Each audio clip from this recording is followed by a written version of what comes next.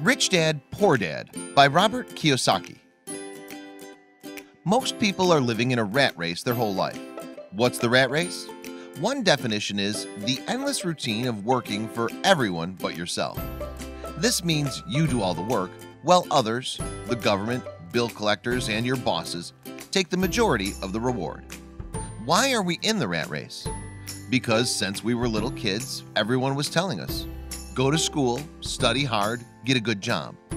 If you live this life after you graduate from college, you work for the same company for several decades and you retire with a cushy pension. But most of the times this is not enough in our day and age. The only one getting rich is your boss. What are you doing with your money? This is a question you should ask yourself right now. If you get a pay raise, what will you do with the money? Will you invest it in stocks or bonds, which will earn you extra money? Or will you spend it on a new fancy car or bigger house? The answer of this question will determine if you'll become rich or stay poor. Did you know that the rich don't work for money, but the exact opposite? Money works for them. If you learn this powerful lesson, your life will not be the same ever again. How to make your money start working for you? The answer is financial intelligence. Unfortunately, we're raised without this kind of intelligence. Our school systems are set up to train people in a variety of useful subjects, but financial intelligence is not one of them.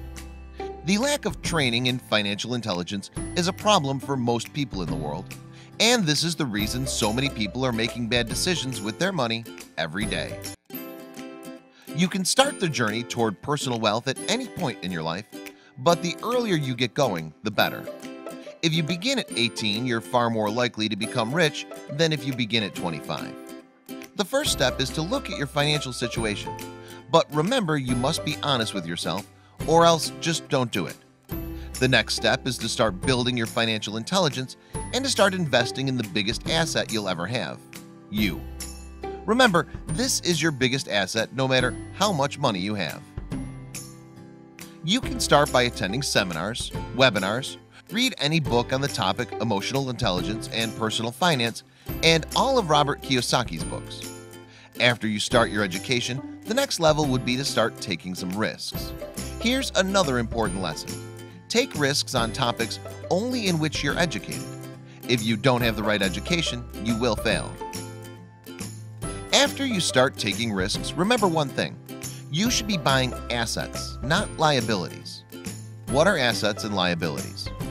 An asset is something that puts money in your pocket month after month, year after year. And a liability is something that takes money out of your pocket month after month. You should remember this rule and start applying it because this is what the rich are doing.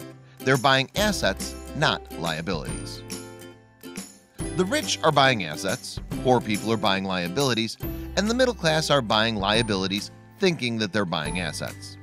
For example, your home is not an asset because it's taking money from your pocket every month. When you invest in assets, your dollars become employees working to create income for you. The more employees you commit, the better. The goal is to get your income as high above your expenses as possible, and then to reinvest the excess income into your assets, employing even more dollars to work for you. We're not trained in financial intelligence in school, and this is fine. Now you know why the rich are rich and why the poor are poor. From this day on, it's up to you if you will become rich or poor. You know the biggest secret in the world. Start educating yourself on how to make your money work for you through assets, and you'll become a rich individual.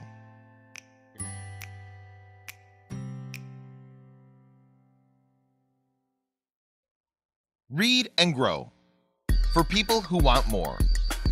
If you want to see more big ideas, click here to subscribe. Tell us in the comments, what's your favorite book? Facebook, Read and Grow. Twitter, twitter.com/readandgrow.